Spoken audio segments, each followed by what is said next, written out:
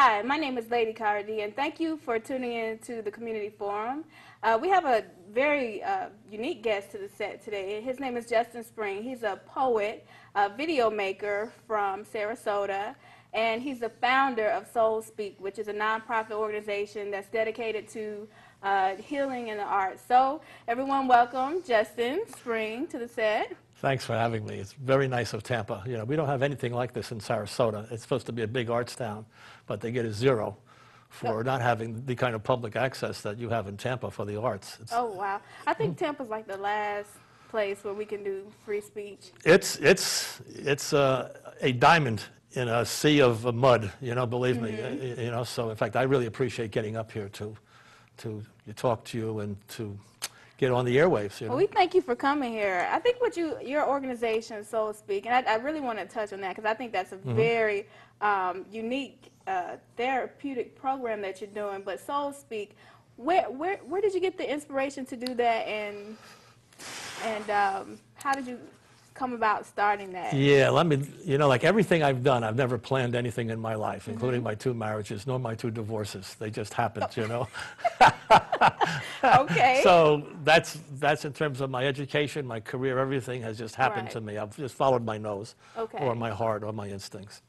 In 1989, I formed something called the Sarasota Poets, in which I included poets from Tampa, some very good poets here.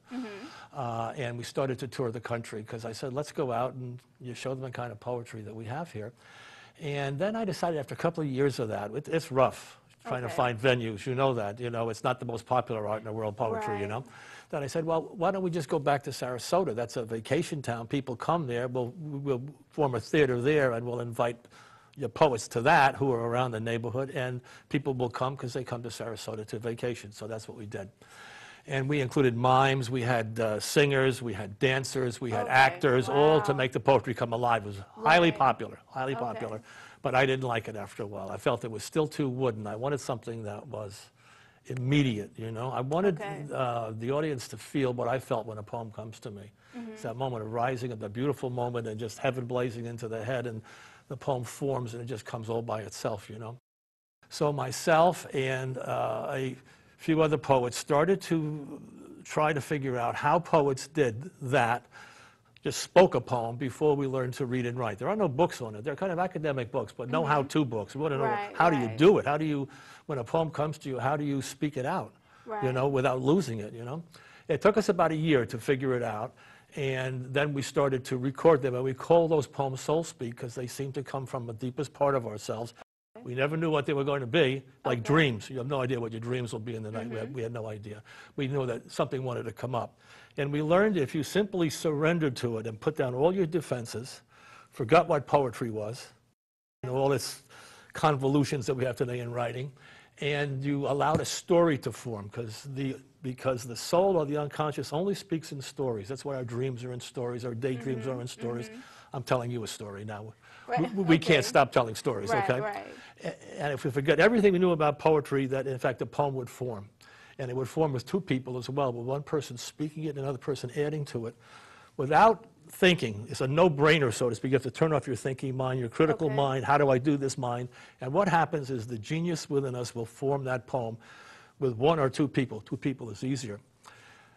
I then found out when it finally hit me how simple it was. You simply had to surrender to it, like you surrender to your dreams because you're asleep. That's the act that allows you to dream. But you can do it also when you're awake. And you have to want it to happen. When you feel that urge for something that's kind of growing inside you. So it sounds more like a spiritual type of experience. It's highly spiritual. It's the way the original poetry was. Poetry and prayer were one and the same. We're going back to tribal days, okay? Poetry, and this poetry comes from that gene set in us, whatever it is. It's in our bloodstream, so to speak. And I found a way to then show anybody how to do it. I don't care whether they're 8 years old or 80, whether they're all kinds of mental and emotional conditions, people in deep therapy. It allowed them to form poems and form poems together with a partner. So they had somebody with them on that journey, on that story of how they're feeling or what's happening to them today. So that's what, then we changed Sarasota Poetry Theater to Soulspeak because we saw that in fact not only was the poetry that we were speaking alive, you know, we could feel it, but we could show it to anybody and teach it to anybody, and all they had to do was want to learn it. And is that where the actual therapy, the healing therapy program came from? Right, right. It came from us doing it and seeing what happened to our lives. I was a kind of manic depressive. I was up and down. I'd stay in bed for 3 or 4 days, you know, Wow. then up like a, you know. Okay. You know, that swing, you know.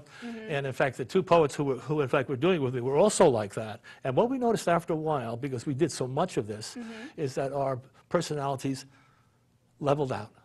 Wow. Okay?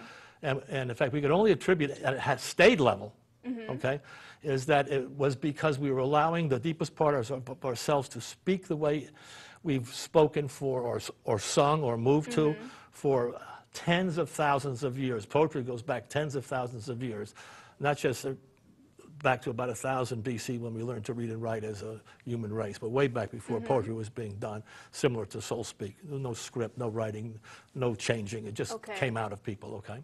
So I guess the best part of the whole is, I guess what attributes to the therapeutic type feeling is maybe there's an inner voice that hasn't been heard yet. Correctly. That now you're allowing to express what you really feel about your deepest, most essential self, which comes up to you in dreams. We very seldom allow it today in our conscious lives to come up. You as an artist know that you allow it to come up when you compose, you know. But most people in their everyday walk of life never experience that except when they dream. But what it allows their deepest, most essential self to come up, and when that speaks, it brings together the unconscious part of us and the conscious part of us. It makes us totally human again. Rather than just trying to think our way through life, you want to think and feel your way through life, right? Right. And you have to keep bringing it together. And what happens is that when you do that, you don't have what you call neurosis, which is the conscious life is trying to be a big shot and the unconscious life wants to be a dancer. Right. Okay? Cell bonds. Okay. You know, you have to bring them together in some way, whatever is going on deeply inside you. So it allows everybody to do that. And we have worked in, let me give you an example of how really difficult those populations can be. I worked for 3 years with women who had been physically and sexually abused by their families. And they were basically split personalities, and they couldn't really function in the world because if somebody said something cross to them or corrective, they would go to pieces. They would become 11-year-old or whatever it was, you know. It's very difficult to treat in modern psychiatry. They don't really know how to treat these people, you know, because they're dissolved in those. When we allow those voices to speak up with Soulspeak, to come up through them and to speak and to do it together. So two women all lived alone. Health places, you know, they started to speak up and they found for the first time they had a friend. And what was speaking was not their conscious minds, which is where the therapist wanted to go, but their unconscious minds. And what the soul wanted to speak about is what's happening to me now. I'm trying to get better. I'm trying to live a life. I'm going to do it, you know. I'm so alone. Will anybody help me? You know, those poems come out. And the person who was responding to them, adding to that poem, was in the same boat. For the first time in their life, you can feel the help you're getting from somebody who's responding. It's like a friend. You know, the real friends, okay? This is a friend in the same boat. And that act, believe it or not, your poetry act was the first therapy. That's what kept people on an even balance way before we had any kind of formal medicine, you know? It brings the two halves of us together and brings people together, okay? Because it's done as a group, you know. 2 people is a small group, but 2 is a family, you know? Like the Soulspeak, when you're bouncing things off of each other, it's almost like everybody has, you know, everybody's on different journeys, but everybody has experienced the same things at one time. So exactly, it's like at the core level. Right, so I guess it kind of, brings everybody to the same level. It's like, okay, you know, I'm not way out here, you know, we're all, you know, we have the same type of feeling. Like Forrest Gump says, I know what love is. Right? The very touching moment when he explains to the girl, I may be slow, but I know what love is. And we all know what love is on a deep level, but we don't know how to express it. Or sadness, we've all been to a sad, lonely piece, a baffled piece, a confused piece. It's all the same across the human race, slightly different flavors. But the confusion is recognized by everybody, and the love and the happiness, you know. So that's what joins in that level, not the conscious overlay level of, you know. So would you say that this maybe is a way for people to connect with, because you were saying, you know, on one level, it's like there's a disconnect. There is. So maybe with this therapy, it really brings you to who you really are, or helps you find out, you know, your destiny and who you, you know, that voice on the inside